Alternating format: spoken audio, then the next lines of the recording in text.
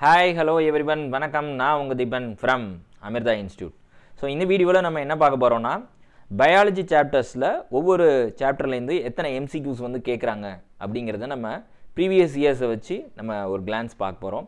So இது எதுக்கு ஹெல்ப்ஃபுல்லா இருக்கும் அப்படி நீங்க பாத்தீங்கன்னா வேகா நம்ம ஒவ்வொரு சாப்டரையும் படிச்சு finish பண்ணி போய் எக்ஸாமினேஷன் அட்டெண்ட் பண்றதை விட நீங்க ஒவ்வொரு சாப்டர் முடிச்சோனா நம்ம இத்தனை MCQsக்கு நம்ம ரெடி அப்படிங்கறத நீங்க தெரிஞ்சுக்க முடியும். And also maximum number of questions எந்த சாப்டர்ல வருதுன்னு தெரியும்போது நீங்க அந்த சாப்டர்ஸை இன்னும் நல்ல தரவாவும் அதே சமயத்துல ஃப்ரண்ட்ல ஃபர்ஸ்ட் எண்டே நீங்க படிச்சு வச்சிக்கிறது ரொம்ப நல்லது. அதாவது லாஸ்ட் ஐத்துல வந்து less number of questions உள்ள சாப்டர்ஸை ரிவிஷன் பண்ணிக்கலாம்.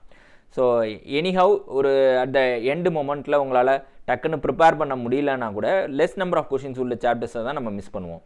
அந்த மாதிரி நீங்க உங்களோட ப்ரிப்பரேஷன் அப்ப அதிகமான MCQs உள்ள சாப்டர்ஸை ஃப்ரண்ட்ல படிக்கிறதுக்கு அண்ட் ஆல்சோ ஒரு லெசன்ஸை வந்து முடிச்சோடனே ஓகே நம்ம வந்து இத்தனை கொஷின்ஸ் இத்தனை மார்க்ஸுக்கு வந்து நம்ம ரெடி ஆகிட்டோம் அப்படிங்கிறத அனலைஸ் பண்ணுறதுக்கு இந்த வீடியோ உங்களுக்கு ஹெல்ப்ஃபுல்லாக இருக்கும். So without further delay let's get started. இன்னும் நம்ம சேனலை நீங்கள் சப்ஸ்கிரைப் பண்ணாமல் இருந்தீங்கன்னா சப்ஸ்கிரைப் பட்டனை ப்ளஸ் பண்ணிக்கிட்டு அப்படியே கூடவே இருக்கக்கூடிய பெல் பட்டனையும் ப்ரெஸ் பண்ணிங்க. இந்த மீன் டைம் நான் டெலகிராம் சேனலுடைய அட்ரஸ் வந்து கீழே கொடுத்துருக்கேன். ஸோ அந்த லிங்கை யூஸ் பண்ணி டெலகிராம் சேனலில் ஜாயின் பண்ணிங்க. அதில் நம்ம செர்டைன் நம்பர் ஆஃப் MCQஸை வந்து ப்ராக்டிஸ் பண்ண போகிறோம். That will be really helpful for you. And here this is the online NEET biology course 1 year course 23 to 24 வந்து நம்ம ஸ்டார்ட் பண்ண போகிறோம். ஸோ அதுக்கு வந்து நீங்கள் ஜாயின் பண்ணணும்னு நினச்சிங்கன்னா இந்த நம்பருக்கு வாட்ஸ்அப் பண்ணுங்கள். Here 11th chapters and 12th சாப்டர்ஸை ரெண்டாக பிரிச்சிருக்கேன். NCERT புக்கில் உங்களுக்கு ரெண்டாக இருக்கும் இல்லையா, அதேமாரி. அப்போ இந்த 11th சாப்டர்ஸை பொறுத்த வரைக்கும் உங்களுக்கு 5 யூனிட்ஸ் ஹியூமன் ஃபிசியாலஜி.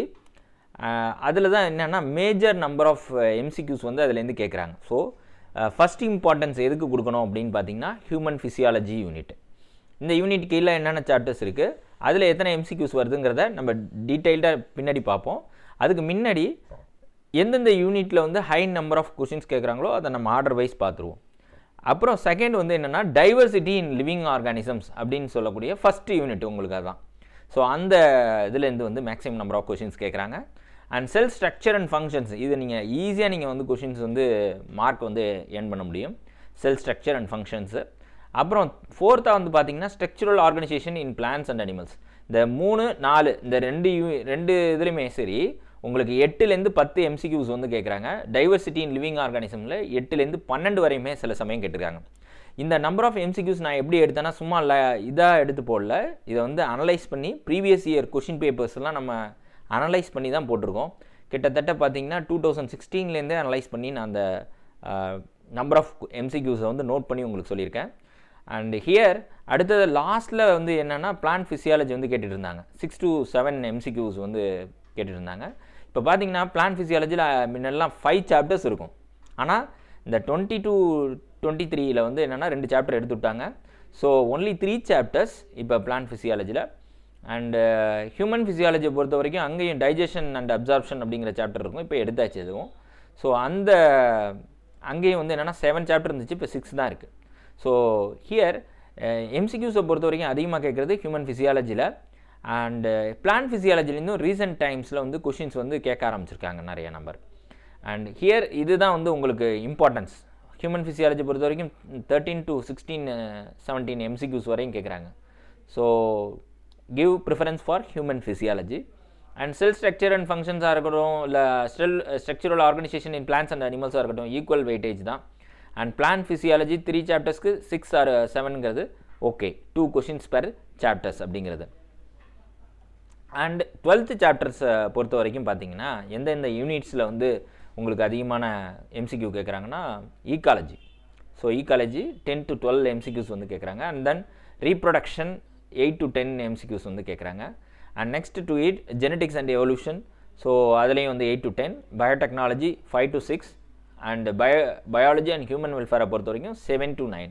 ஸோ இது எப்படி சார் வேரி ஆகும், நீங்கள் வந்து 10 to 12லாம் கொடுக்குறீங்களே அப்படின்னா, இப்போ ஒரு எக்ஸாமினேஷன் ஒரு வந்து ஈக்காலஜியில் வந்து 10 MCQ கேட்குறாங்க அப்படின்னா ஒரு சில ப்ரீவியஸ் இயர் கொஷின்ஸில் 12 வரையுமே கேட்டிருப்பாங்க. ஸோ அந்த 1 or 2 அப்படிங்கிறது வந்து அட்ஜஸ்ட்மெண்ட் ஆகிடும் எக்ஸாக்டாக இல்லாமல். ஸோ இதை நம்ம புரிஞ்சுக்கலாம். ஆனால் மேஜராக எதில் அதிகமாக கொஷின்ஸ் கேட்குறாங்க அப்படிங்கிறத நம்ம இதில் மேப் பண்ண முடியும். ஸோ ஆனால் ஈகாலஜியில் இப்போ லேட்டஸ்ட் டைமில் முன்னெல்லாம் வந்து பார்த்திங்கன்னா 4 சாப்டர்ஸ் இருக்கும். இப்போ ஒரு சாப்டர் எடுத்தாச்சு. ஸோ இந்த 3 சாப்டர்ஸ்லேருந்து தான் எம்சிக்யூஸ் வந்து வரப்போகுது. And also reproduction, genetics and evolution ரொம்ப ரொம்ப முக்கியம். அதுக்கு இம்பார்ட்டன்ஸ் கொடுப்பாங்க.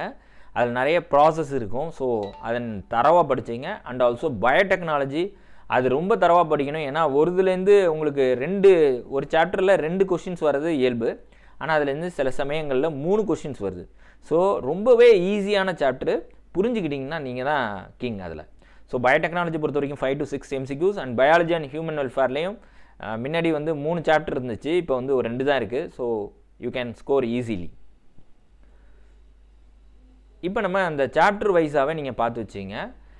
இது ஏன் நான் அந்த டைஜஷன் அண்ட் அப்சர்ப்ஷன்லாம் இன்னும் நான் போட்டுட்ருக்கேன் அப்படின்னு பார்த்தீங்கன்னா, நான் 2016லேருந்து எடுத்தேன் இல்லையா, அதில் எவ்வளோ எம்சிக்யூஸ் வந்து கேட்டிருக்காங்க அப்படிங்கிறத உங்களுக்கு சம்மரைஸ் பண்ணுறதுக்காக தான்.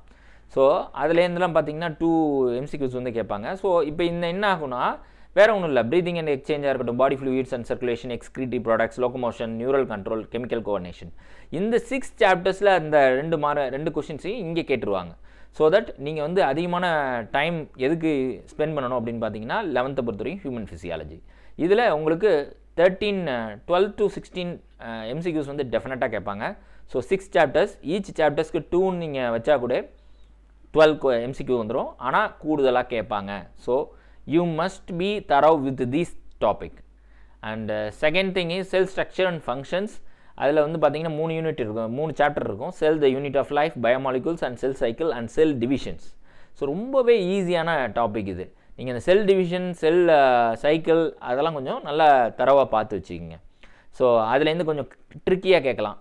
மற்றபடி பார்த்தீங்கன்னா செல் த யூனிட் ஆஃப் லைஃபாக இருக்கட்டும், பயோமாலிகுல்ஸாக இருக்கட்டும், ரொம்பவே ஈஸியான chapters.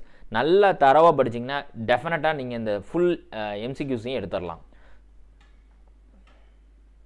Diversity in the living world. So இந்த டைவர்சிட்டி லிவிங் வேர்ல்டு தான் வந்து ஃபஸ்ட்டு சாப்டராக வரும் 11th பொறுத்த வரைக்கும். ஸோ அதில் வந்து பார்த்திங்கன்னா 8 to 11 எம்சிக்யூஸ். இந்த லிவிங் வேர்ல்டுலேருந்து ஒரு கொஷினும், பயாலஜிக்கல் கிளாசிஃபிகேஷனில் 2 to 3 எம்சிக்யூஸ். அதில் சமயம் ஜென்ரலாகவும் கேட்பாங்க. பிளான்ட் கிங்டம், அனிமல் கிங்டம்லாம் பார்த்திங்கன்னா 2 to 3, 3 to 4ம் சில சமயம் கேட்டிருக்காங்க. ஸோ இதுதான் இம்பார்ட்டன்ஸ். லிவிங் வேர்ல்டை பொறுத்த வரைக்கும் உங்களுக்கு கம்மி அப்படிங்கிறது இது தெரிஞ்சுக்கலாம். And then next set structural organisation in plants and animals. இதை பொறுத்த வரைக்கும் பார்த்தீங்கன்னா மார்பாலஜி ஆஃப் ஃப்ளவரிங் பிளான்ஸ், அதுக்கு வந்து இம்பார்ட்டன்ஸ் கொடுக்குறாங்க. 3 to 4 கொஷின்ஸோடு கேட்குறாங்க.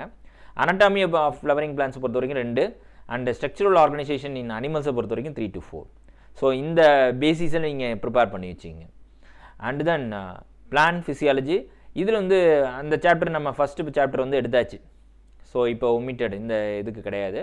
அண்ட் மினரல் நியூட்ரிஷனையும் எடுத்தாச்சு. இப்போ இருக்கிறது 3 தான், photosynthesis, respiration, plan growth and development. So இதில் வந்து நிறைய நல்ல தரவாக படித்து வச்சிங்க. நிறைய எம்சிக்யூஸ் வந்து வரதுக்கான வாய்ப்பு சூப்பராக இருக்குது. And here 12th chapters. So ஈகாலஜியில் முன்னாடி நான் சொன்ன மாதிரி 4 சாப்டர் இருந்துச்சு. அதில் என்வரான்மெண்டல் இஷ்யூஸை எடுத்தாச்சு. ஸோ ஆர்கனைசேஷன் அண்ட் பாப்புலேஷன் அதுலேயும், ecosystem and biodiversity and conservation அதுலேயும் 2 to 3 எம்சிக்யூஸ் வந்து கேட்குறாங்க. So that differ from year to year. But இதுதான் வந்து அதனுடைய ஃபாலோஅப். அப்போ நீங்கள் ஒரு லெசன் படிச்சிட்டிங்கன்னா 8 to 12 மார்க்ஸுக்கு நம்ம ரெடி ஆகிட்டோம் அப்படின்னு அர்த்தம். அண்ட் ஜெனட்டிக்ஸ் அண்ட் எவல்யூஷன் ரொம்பவே ட்ரிக்கியான கொஷின்ஸ் வந்து கேட்கறதுக்கான வாய்ப்பு இருக்குது. ஸோ அந்த first principles and half inheritance and variations வந்து நல்லா படிச்சிங்க. 4 to 5 எம்சிக்யூஸே வருது. And molecular basis of inheritance அதில் 3 to 4 அண்ட் எவல்யூஷன்லேயும் 3 to 4. ஸோ இந்த செட்டில் வந்து இந்த பர்டிகுலர் சாப்டரில் நல்ல தரவாக படித்து அதில் கான்செப்ட்ஸும் நீங்கள் வந்து கொஞ்சம் ஹையர் டிகிரியை மென்ஷன் பண்ணிக்கிறது, ஹையர் டிகிரி லெவல் புக்ஸையும் கொஞ்சம் ரெஃபர் பண்ணிக்கிறது நல்லது. ஓகேவா? And next reproduction. இதில் ரீப்ரொடக்ஷன் இன் ஆர்கானிசம் எடுத்தாச்சு. Sexual reproduction in flowering plants and human reproduction இதில் 2 to 3 MCQs. Reproductive ஹெல்த்தில் 1 or 2 that depends. பயோடெக்னாலஜியை பொறுத்த வரைக்கும் உங்களுக்கு பிரின்சிபல்ஸ் அண்ட் ப்ராசஸாக இருக்கட்டும் அல்லது பயோடெக்னாலஜி அண்ட் இட்ஸ் அப்ளிகேஷன்ஸாக இருக்கட்டும், 2 சாப்டர்லேருந்துமே 2லேருந்து 3 கொஷின். ஒரு இதில் 3 கேட்டாங்கன்னா இன்னொரு சாப்டரில் 2 கொஷின்ஸ் கேட்பாங்க. ஸோ 5 to 6 வந்து கேட்குறாங்க. அண்ட் ரொம்பவே ஈஸியான சாப்டர்ஸு, நல்ல தரவாக படித்து வச்சுங்க.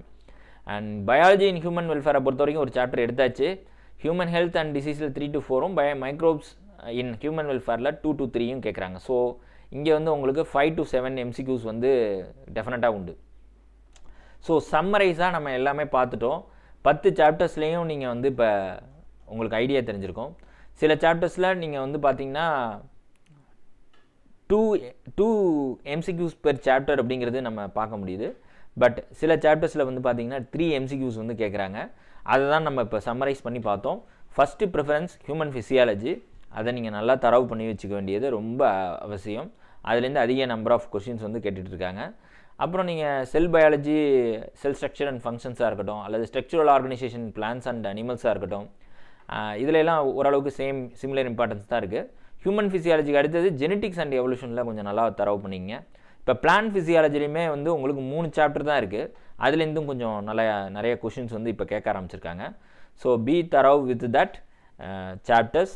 அண்டு அந்த சாப்டர்ஸ் முடித்தோன்னே நம்ம இத்தனை MCQக்கு ரெடி ஆகிட்டோம் அப்படிங்கிறத மனசில் வச்சுக்கிட்டு அந்த எந்தூசியாசத்தோட அடுத்தடுத்த சாப்டர்ஸை நீங்கள் படிங்க. Wish you all the best. Thank you. See you in next video.